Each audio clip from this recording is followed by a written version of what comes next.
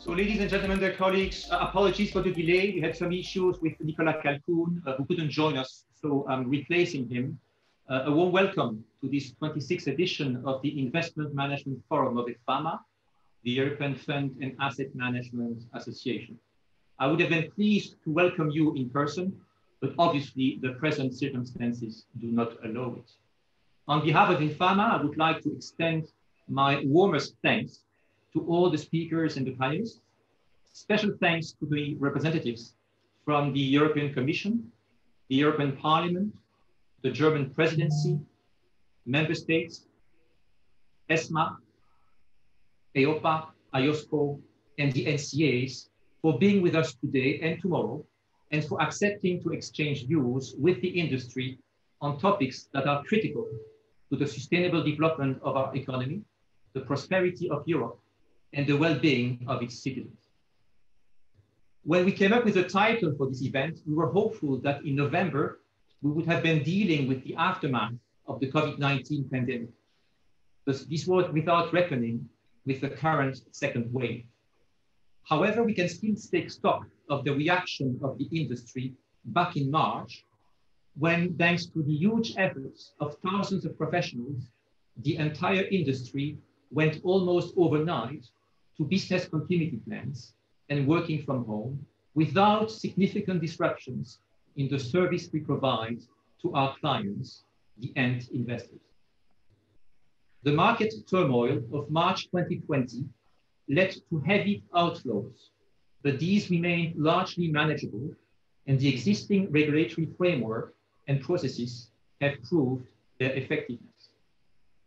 While we can take pride in the resilience of our industry and robustness of the regulatory framework, there can be no complacency, and we collectively need to draw lessons from this crisis and see what can be further improved in terms of risk management and supervision. The regulatory panel will address these topics tomorrow. I'm also looking forward to Steven Major's speech tomorrow morning, his last one at the Investment Management Forum in his capacity as chair of ESMA. And our Vice President, Jaco Sehila, will interview Paul Stevens tomorrow afternoon, President Emeritus from ICI, who has now retired after more than 15 years at the organization. Do not miss these unique occasions. This crisis, in addition to having stress tested our funds, has also been an accelerator of some pre-existing trends. The increasing demand for ESG products, as well as the digitization and development of asset management industry in Asia. These and other trends will be debated by our panel of industry leaders later this morning. Exchanging ideas with industry peers, policymakers, and regulators is essential and represents the raison d'être of this event, which aims at fostering mutual understanding between the private and the official sectors. Our top priority, after successful dealing with the health emergency, should be to recover from the unprecedented crisis caused by the pandemic. European institutions and member states have taken extraordinary steps to boost the economy. However, we cannot just rely on these measures, and it is now time to increase retail participation in capital markets in order to sustain the recovery and underpin the future growth over the long term. Let me share just a couple of data points from the recent EFAMA report on household participation in capital markets to illustrate the magnitude of the problem. More than 37% of European households' financial assets are held in bank deposits. New money saved in deposit reached a total of 4.1 trillion euros during the 2008-2019 period. These figures are staggering, and we can only welcome the Commission's renewed CMU action plan, aiming at making Europe an even safer place for individuals to save and invest long term.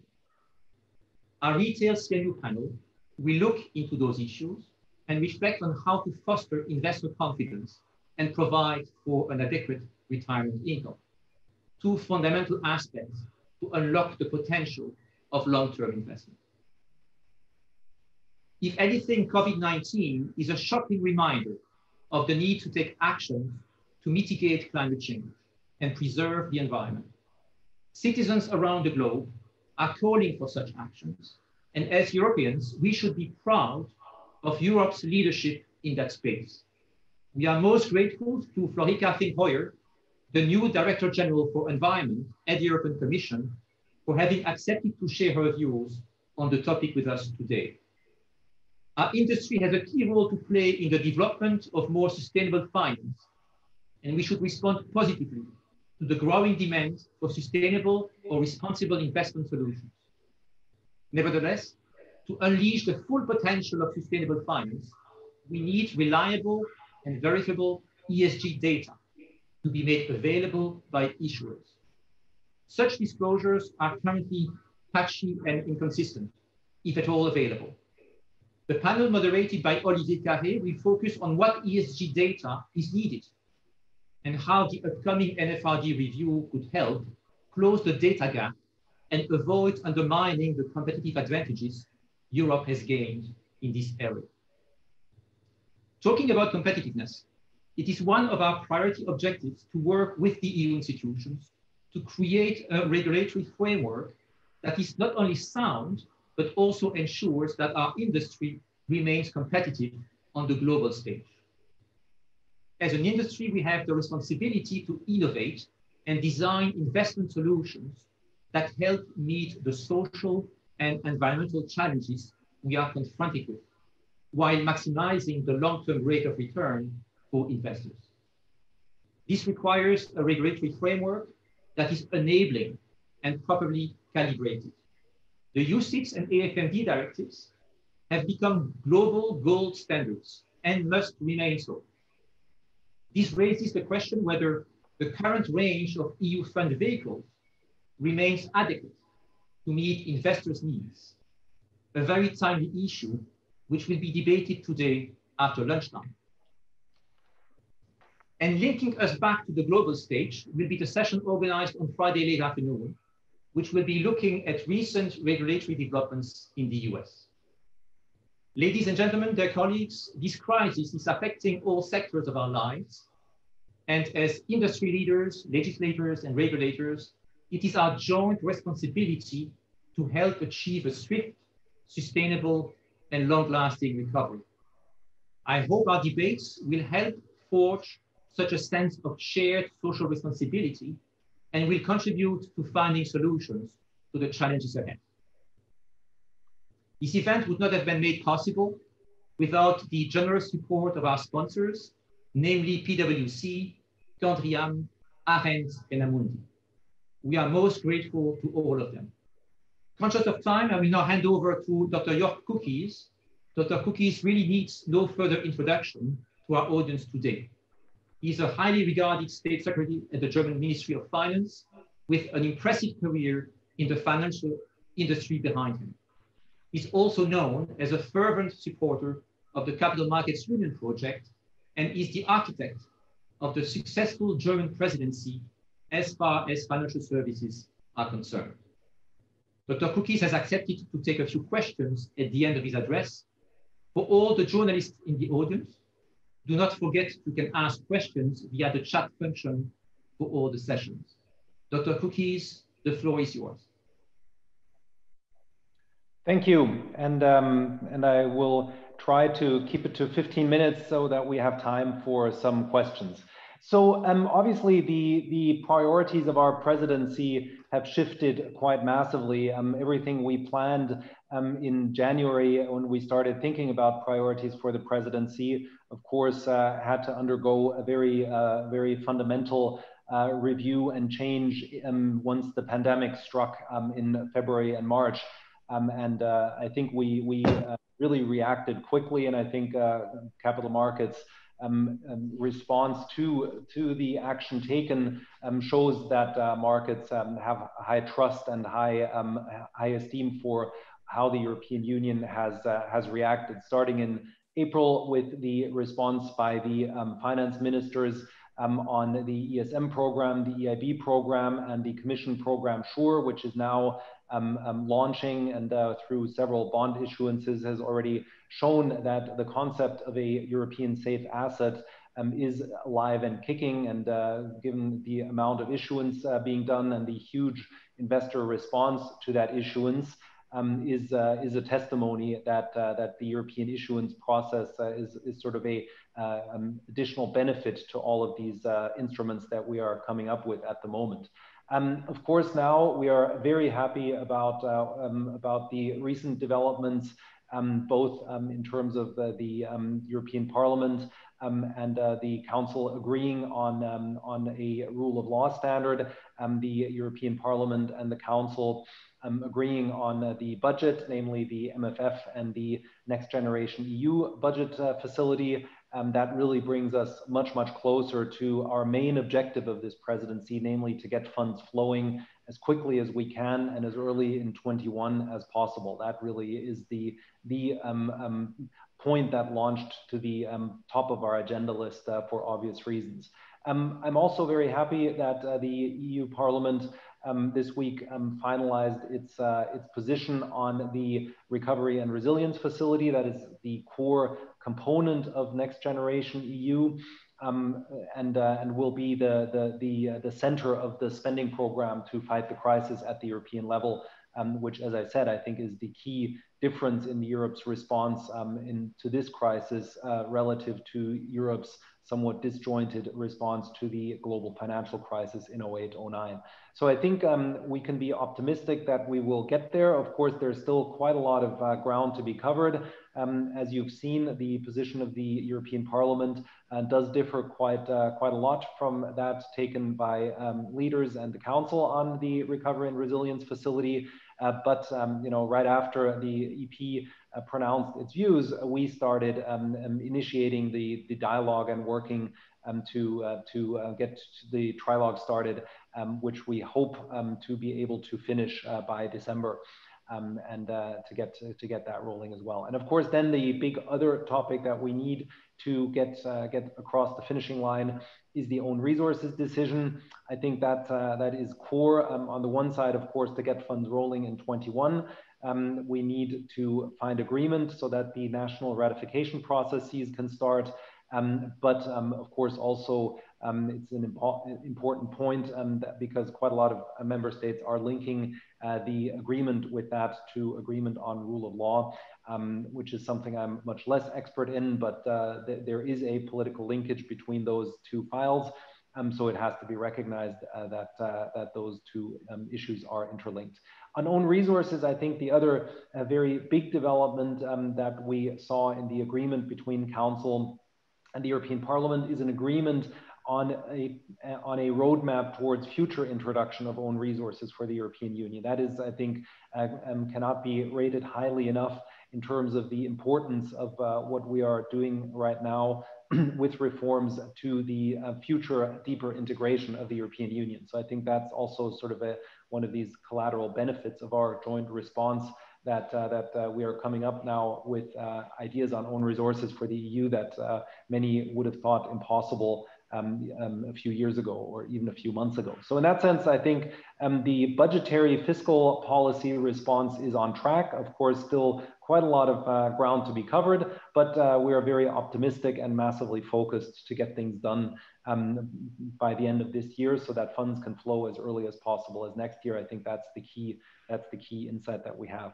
You spoke about CMU, and I want to talk about that, of course, as one of the key topics next to the, in my view, sister projects of banking union and digital union, and of course encompassing the important project of sustainable finance and the fight against money laundering and terror finance in the European Union.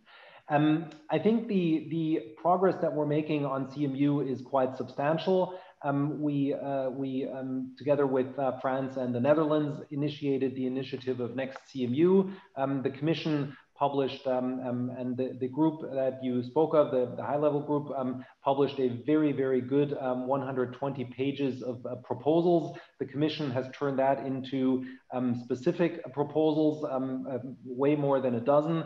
And I think that's exactly the way we have to go.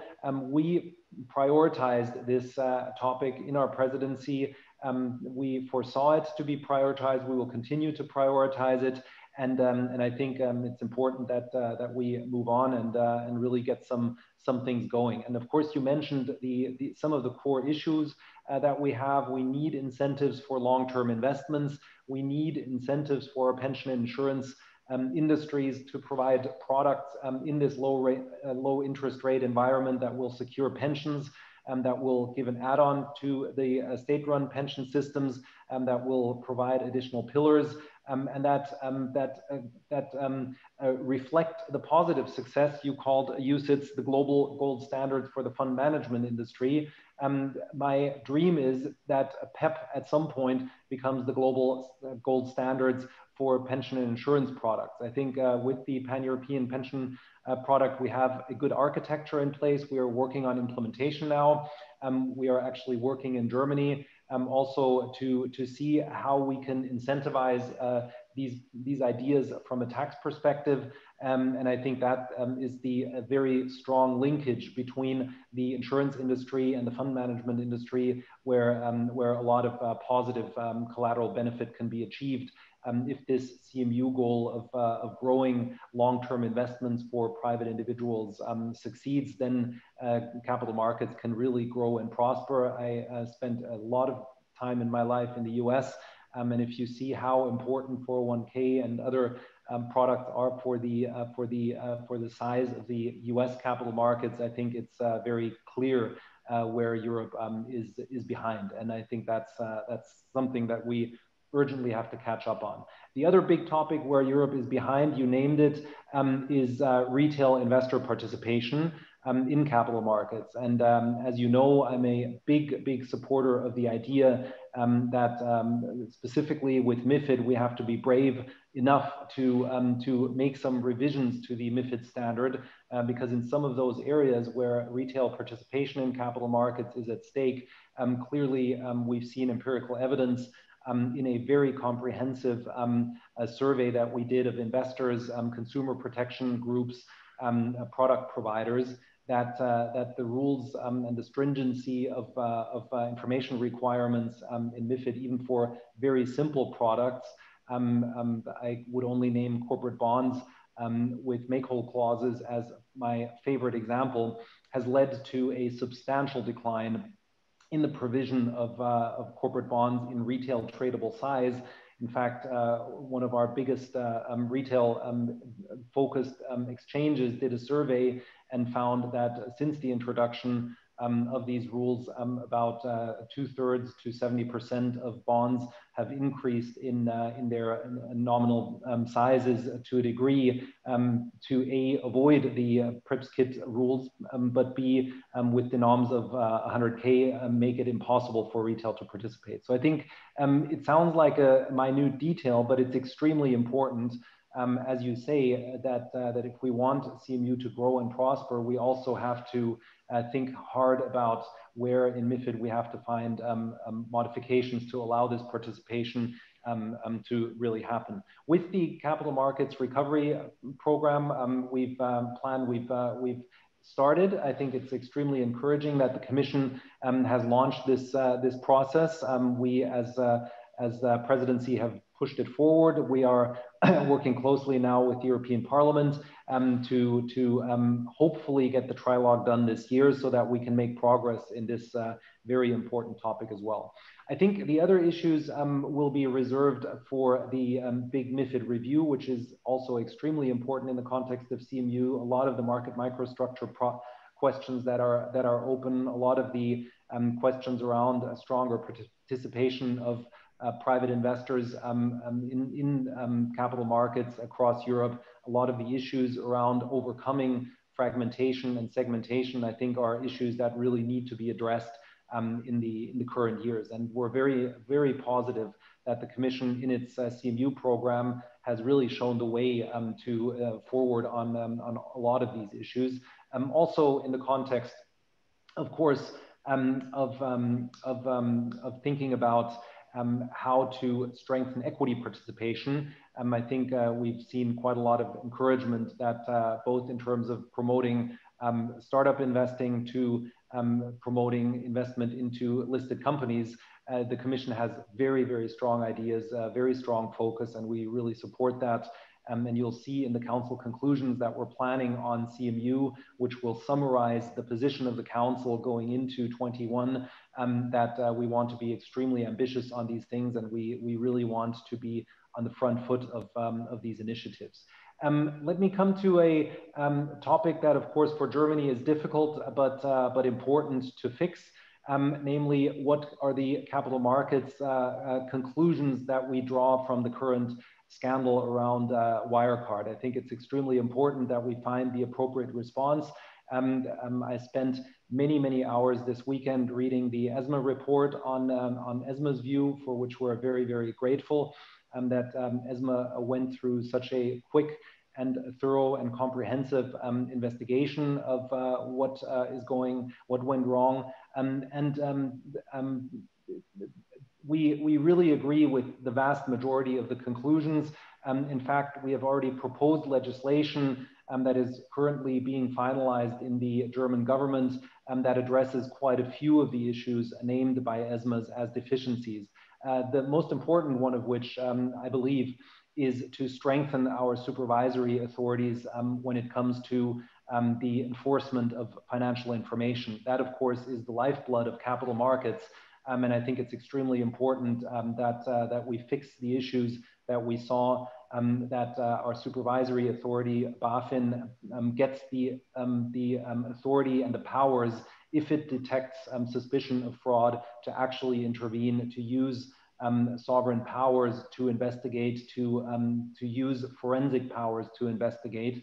And I think everyone who has analyzed the draft legislation that we have sees that we're extremely serious about moving ahead on this and really setting a standard in Europe for the possibility to detect fraud.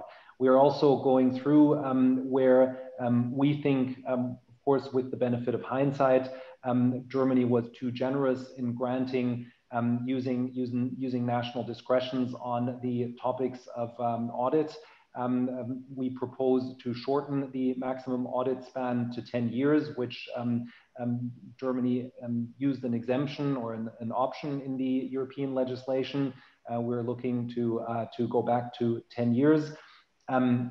We want to substantially increase the liability responsibility of auditors, and we want to make sure that we fully comply with the European standards on the separation of audit and other advisory functions. So that's just a quick run through, and there's many, many other aspects of our legislation where I don't have the time to go into the details, but trust me, if I had the time, you would hear many more specific and concrete responses that we have to make sure that we have the appropriate response to this very severe issue with our capital markets in order to make sure that trust in our capital market is retained. Very quickly on banking union and digital union, I consciously prioritized CMU because you mentioned it, but I do believe that those topics are extremely complementary. We can see with the outstanding legislative proposals and strategy papers that the Commission has published on digital union that there is a huge amount of intersection between the topics on crypto assets and the CMU project on digital currency, on programmable currency, on safeguarding our systems against cyber attacks. So I think the correlation between getting it right on digital union and the capital markets union is very, very strong and very, very powerful. As I said, we are working as hard as we can to turn what the Commission published at the end of September on MiCA, DORA, and the strategies on retail payments and on digital and into specific progress. And we really want to do our share that we hand over to our Portuguese friends, very well advanced dossiers on these topics. The same goes for banking union. Of course, priorities shifted in the last 8 months, and we think it was absolutely correct that on banking, we focused completely on making sure that the transmission channel from the banking sector into the provision of lending to the real economy stays working and operational. We were very quick to respond with the CRR quick fix. We were very quick to respond with facilitations on IFRS 9 and other accounting rules. So I think it was correct to reshift the priority from the planned debate around banking union and Basel III implementation to making sure that the banking sector doesn't restrict credit access. And if you see how the combination of those supervisory and regulatory measures, together with massive state guarantee programs for the provision of credit to the real economy, had a really, really positive effect. I mean, give me one example where you are in a recession approaching the double digits and you see actually an expansion of credits to the real economy. I think it'll be very challenging to find many examples of that. But the European economy has really achieved that in Q3. And I think that's one of the big factors behind the more optimistic numbers that we're seeing on growth relative to the initial projections. So I think that's extremely important. So it was the right thing to do. But we are working hard now in our presidency to work on the holistic approach to banking union. We need an internal market for the provision of banking services. Cross-border groups have to be much more mobile with their capital and liquidity between member states in the European Union. We need more risk reduction. And yes, we also need a solution for risk sharing. And we made a proposal a year ago that we also can see as the German Finance Ministry, us making progress on European deposit insurance in the context of a holistic approach on the banking union. And I think that's also an important signal. So that continues. Of course, it's not easy, but we are making strides. And we have a big debate and very important debate at the end of this month on the ESM reform and the introduction of the common backstop to the Single Resolution Fund. I think for every investor, that's also extremely important. My last word will be on sustainable finance. And of course, I could talk half an hour just on that topic. But as presidency for us, we are seeing a lot of progress on the technical aspects of the taxonomy. I think it's extremely important that moves ahead. On disclosure, we're seeing progress. Those are very important things. So in that sense, we are moving ahead on that topic. We just reached council conclusions on another sister project that's intimately related to banking and capital markets union, namely the fight against money laundering, and are looking forward to more regulation and harmonization on that topic, with a move from the current directive scheme to regulation scheme, more concentration on a single supervisor. I think that's also a very important aspect of moving away from our fragmented state of capital markets to a more unified state.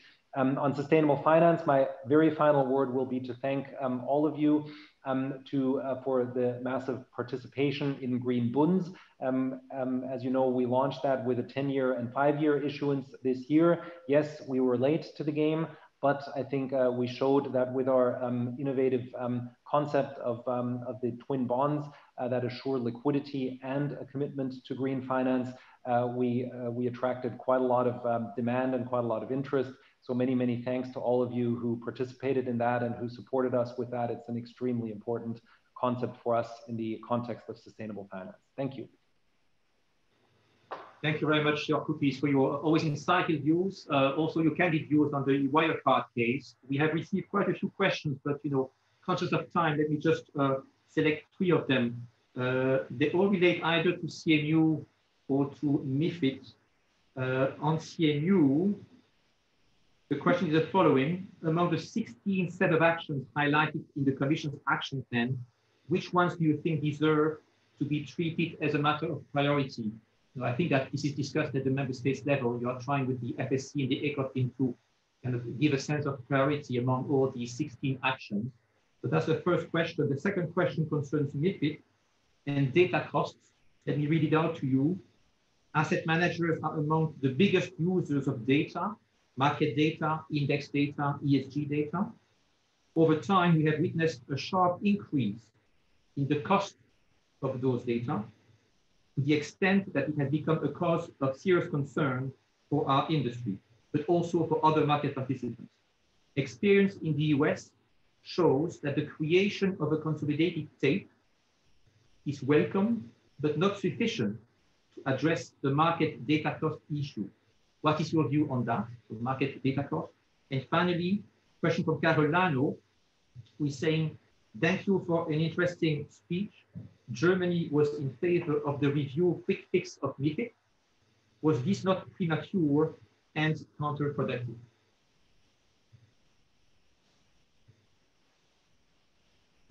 Sorry, what was the last? I didn't catch the last part of the question on MiFID quick fix. Yeah, so Germany was in favor of the quick fix review of MiFID. Was this not premature and or counterproductive? Yeah, maybe let me start with that, because I think the verdict is still out because it depends completely on the result. But I think it can't be fixed soon enough, because especially the topic that I mentioned, and that is part of the quick fix or the capital markets recovery plan. I think we can't wait for years and years and years. We have all the empirical evidence that there are counterproductive effects on the participation of retail investors in capital markets. And I firmly believe that it was a good idea that the Commission came out with its proposal. We'll see what comes out of it and how far we can go. And everything we're doing right now with the quick fix or the recovery plan, as it's correctly called, doesn't in any way, sense or form contradict or countervene what the comprehensive MiFID review will bring. So in that sense, I think it was the right thing to do, to see that we, in addition to the measures that we took in the banking sector, are also willing and able to act quickly on capital markets. And I also think that the sister projects to the MiFID ideas that we have on securitization and prospectus are extremely important. I think that will be another one of these topics that I didn't discuss, but I'll lead over to priorities. You know, and again, you know, the correlation between CMU and banking union couldn't be clearer than on securitization, right? I mean, we've established a very, very good framework that sets the right incentives, that avoids all of the negative connotation of securitization from the financial crisis with the STS framework, but yet we're seeing that it's being used to a far too low extent. And I think the measures in the recovery package from NPL securitization and all of the specifics that we have on that show that it's the right thing to address that. And to me, you know, things in Europe always take very, very long due to the governance aspect and the trilogues and everything. So to me, things move rather too slowly, and I will gladly take the criticism that we move too quickly. So in that sense, I would say a balanced approach. On market data, I think that's the big question for the big review. I mean, as you saw in our in one of our two non-papers on our MiFID consultation, what you're saying is a view shared by many that we consulted, and of course. In an area where margins are compressing, where prices and execution prices are becoming a more and more important aspect of overall cost, I think it's extremely important that we address those topics. And we made it very clear that for us, market data cost is front and center in the problem zone of where Europe needs to catch up to other regions of the world. And the debate around consolidated tape, I think, is a fair one. Of course, we have to be very thoughtful and mindful of pros and cons. but it is something that we think needs to be addressed in the context of CMU as one of the priorities. So I keep that's why I consciously tackled the questions from the back to the front, because it implicitly gives some of the priorities on CMU. And those topics, I think, of market microstructure are enormously important. Also, we have to find the response to what it means that the largest capital market of the European Union is leaving the European Union.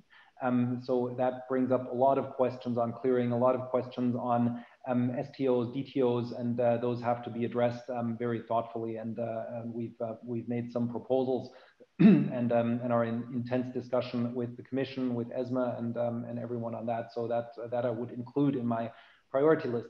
Otherwise, on the big topics of CMU, I really I can only stress how important to me this whole topic of long-term investments is. And that, of course, links very closely to what we thought we may have at the end of our presidency, namely a launch into the debate around Solvency II.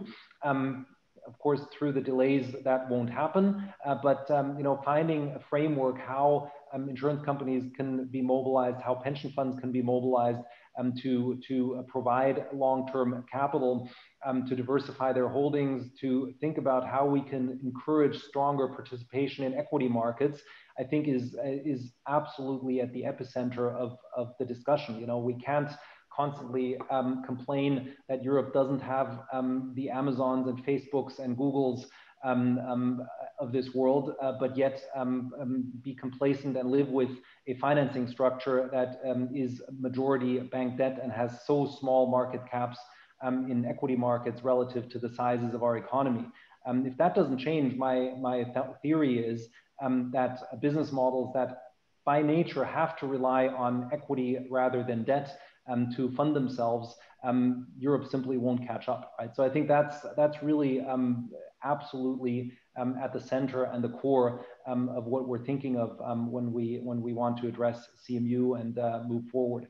I think we somewhat changed our tone when we took office on supervisory convergence and harmonization. And I think everyone saw that the German position from the Meseberg agreement that we had with France, then going into the ESA review, we really wanted that to succeed. And I think whenever I hear, we just finished the ESA review, don't touch it, I think is wrong. We have to think constantly about the right balance between national competent authorities and the European authorities. And if anything, you know, I keep seeing evidence that we have to strengthen the European supervisory powers, be it banking, be it insurance, be it securities markets. And I think everyone noticed also, going back to our painful Wirecard experience, we do want to think very constructively and creatively about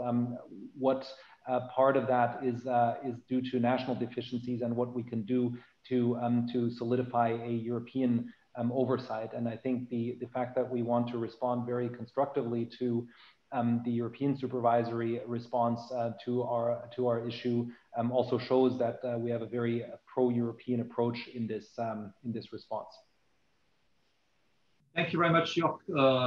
I'm afraid we are running out of time, so I would like to thank you for your participation in this event, and also for championing the CMU project as you do, and also for your drive. All the best for the remainder of your successful presidency of the Council, and we look forward to continuing our dialogue with you and the BMF into 2021. Thank you.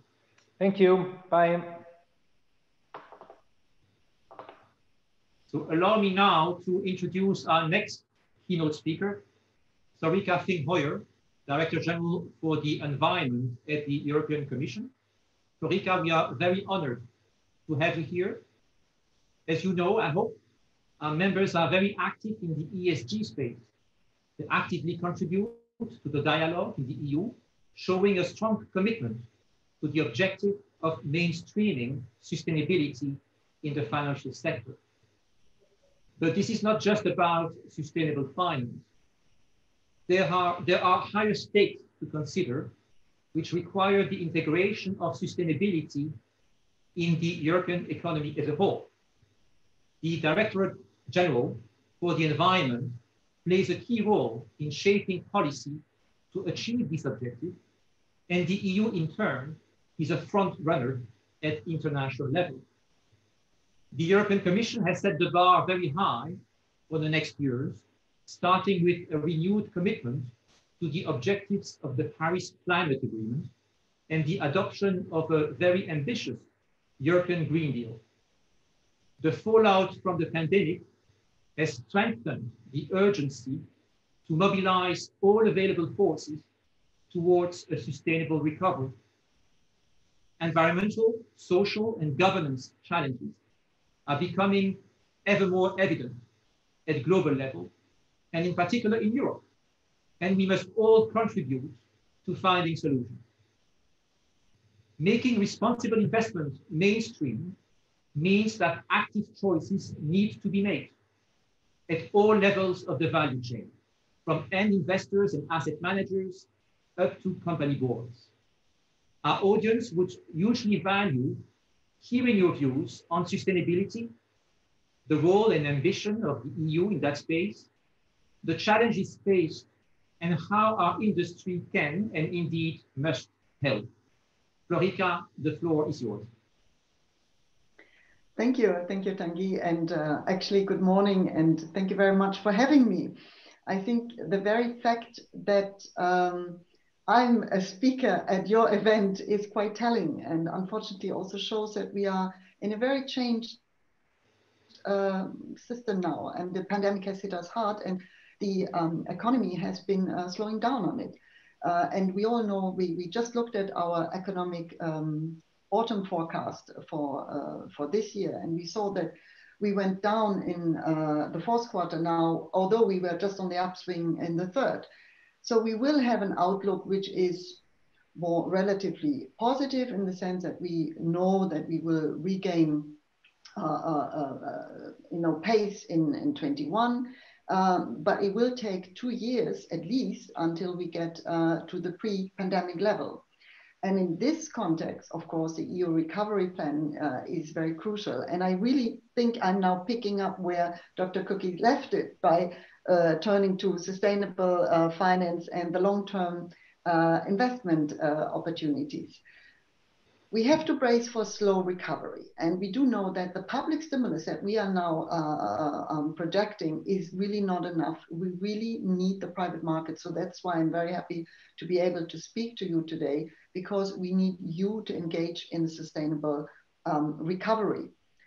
Well, the good news for us, but also for you, is that sustainable finance is no longer a niche market. It is quite common now. And my main message to you is actually the following: the EU, the Union, aims to be and to remain really the global leader on sustainable finance. And sustainability should be really the hallmark of the European finance. At the same time, it's clear we cannot do this alone. We have to operate in concert at the international level. And that's why actually the EU launched the International Platform on Sustainable Finance in March last year. Now, but when we look at the situation, already in January 2020, the World Economic Forum, the Global Risk Report, found that the top five global risk in terms of likelihood and impact, they were all environmental. We all know it: extreme weather events, climate change, human-made ecological disasters, major biodiversity loss, ecosystem collapses, and natural disasters, all environmental risk. And these risks obviously are also risk to business and to stock markets. And you know that today half of the world's GDP is actually highly or moderately dependent on Earth's natural capital, which however is disappearing if we do not invest in it. So in this context, the sustainable finance is really becoming the tool. And also with the Recovery and Resilience Fund and the green bonds, you had just heard it from Dr. Kukies, the massive investments that are coming to Europe should be our silver lining.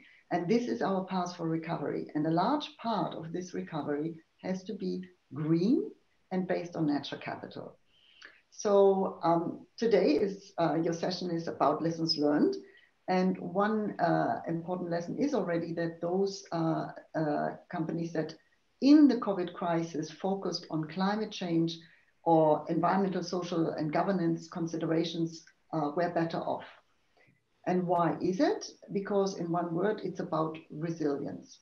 The companies that generally address, let's say, social, environmental, and governance risk and integrate these impacts in the management of the core business models and strategies are just more likely to succeed long term, because they do deliver then sort of sure returns to stakeholders and shareholders, be it the employees, the customers, the suppliers, the environment, and also the wider society. Now, therefore, it is probably really not unsurprising that the green bonds market has really grown so rapidly in the recent years. Actually, there's more investor demand than there are enough green bonds, right? And the market is also evolving quite rapidly into wider systems of sustainable debt, rising issuance of social bonds, as well as pandemic bonds, actually this year. Now, the question was already put, are we moving fast enough to finance the transition to a green and resilient, and for us, it should also be an inclusive economy? Now, the total investment needs that we need to reach all the goals that we have in place or in mind in 2030 on climate and environmental policy goals are estimated at around 470 billion euro per year. And this covers the current 2030 climate and energy targets, but also investments to deliver on the wider transport infrastructure, right, in clean transport infrastructure, and to meet also the environmental objectives in clean water, clean air, and so forth. And all these investment needs clearly go beyond the means of public sector budgets. And therefore, we need really you, the private sector, to come, because you're critical for the successful transition. Now, the question is, how do we get there? What would be the ingredients needed to attract the private financing so as to fund also the green recovery? I would like to mention 4 elements, perhaps also five elements and also 5 incentives, or at least perhaps arguments to go into the green recovery. Now, the first is that the vision, which is enshrined in the European Green Deal, is actually very clear. And investors do know the long-term objectives and the pathways of the transition, because most of them are actually defined by law. Take, for instance, the EU commitment to carbon neutrality by 2050, or the minus 55% of greenhouse gas emissions by 2030. Or we just had also issued a new biodiversity strategy, which addresses the other major environmental crisis, in particular the loss of biodiversity. And then we also do have, at the heart of the Recovery and Resilience Fund, we also have the principle of do no harm to the environment. That means that the investments that will be made by member states as part of this Recovery and Resilience Plan must all avoid causing significant harm to the EU's climate or environmental policy objectives. For instance, if you invest in climate infrastructure, it must not destroy biodiversity or increase or water or air pollution.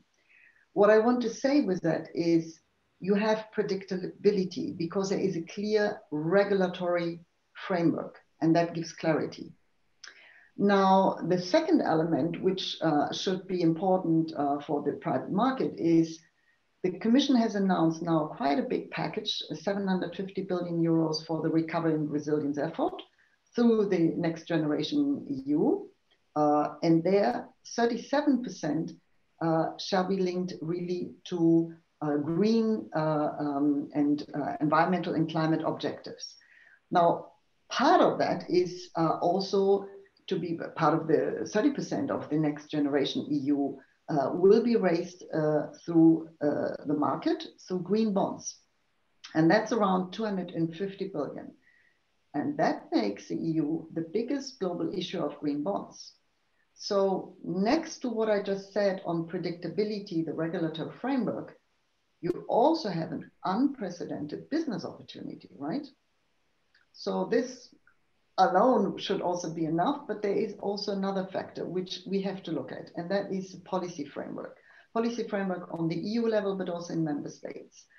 And indeed, for us, from the European side, from the Commission side, the sustainable finance is actually a key priority, which is incorporated in all aspects of policy, and especially in the financial sector and beyond. So normally you have my colleagues from FISMA speaking to you, and they would speak about asset management, insurance, prudential requirements, corporate governance, credit rating, accounting, or consumer protection. But in all these areas, the Commission now is developing a very comprehensive approach to sustainable finance. And also, I think we cannot talk about sustainable finance without mentioning taxonomy regulation. It was already just mentioned by Dr. Kukies. Indeed, it is actually the first ever classification system in the world of environmentally sustainable economic activities. And that will give a real boost to sustainable investment, because it does provide the basis for the green bond standards, for the eco labels, for retail financial products, and green mortgages, and it helps banks, insurers, pension funds, investment funds like you to identify which activities and which investments are sustainable. But also from our side, we would like to avoid the greenwashing, right? Now you will also have a renewed sustainable finance strategy, which is scheduled for adoption in the beginning of next year. And this renewed strategy will be quite ambitious and will build obviously on the achievements so far, but also explore new areas to mainstream sustainability in the financial and corporate sectors. As you might have heard, also the Commission is also currently working on a proposal to update the non-financial reporting directive. It's also part of the Green Deal. And this revision of this directive is actually very critical to the success of key parts of the sustainable finance agenda, because by improving the sustainability risks, so the dependencies and the footprint impacts and the performance and the governance information that companies have to report on, it will enable investors like you and asset managers like you to better understand the sustainability risk, but also the opportunities. So this is also quite important. So there's a wider policy framework, not just the regulatory framework, the funding, but also a wider policy framework. And now I would like to come to the fourth element, and that is perhaps the most actually difficult one. It's a wider reform agenda. And I just heard with Dr. Kukies saying in one word, taxation. Well, he referred to the plastic tax, but for us, it's also quite important that we get the price signals right. And the price signals will get right through well-designed, actually, and socially fair and environmental taxation. So moving a little bit from labor to tax pollution. And that is a much wider issue. But it's something which is important to be addressed, because otherwise we have a distortion of the market signals. And we really need to build on a system where the negative externalities of doing business are not longer ignored. I mean, we have to look at it. And where sustainable investments should not be subject to unfair competition compared to, for instance, the brown sector. So this is a much wider and probably the most difficult sector. Then I come to the last fifth element, and that is, of course, the global dimension. And here I would like to refer again back, because this is the aim of the International Platform on Sustainable Finance. We really need to seek global coherence and transparency on sustainable finance worldwide. Now, you as the investment management industry, you have actually the tools to act. You have the profit perspective, you have the funding, and I do believe also the willingness to be part of this change. And so to bridge now between capital and green. And of course, the banking sector also has to play a very vital role, because they have to scale up the finance to the levels that we all need in order to go to this green transition. So I just want to conclude with one remark. Yes, climate and environmental crises are the defining challenges of our time. They're not going away. But by putting the Green Deal at the center of our recovery, we do now have a game changer for moving forward to a sustainable, carbon neutral, regenerative economy. And in our view, it should be an economy that gives more back to the planet than it takes. And I would leave you with a question, because is growth through investment in green and nature-based sustainable capital not more interesting in the long term, in the long run for business than growth that is dependent only on disposable capital? So that I leave you with, and I would like to thank you for having invited me to bring back also to you this idea of the sustainable finance and what it means from the position of DG Environment, but also the Commission at large. Thank you.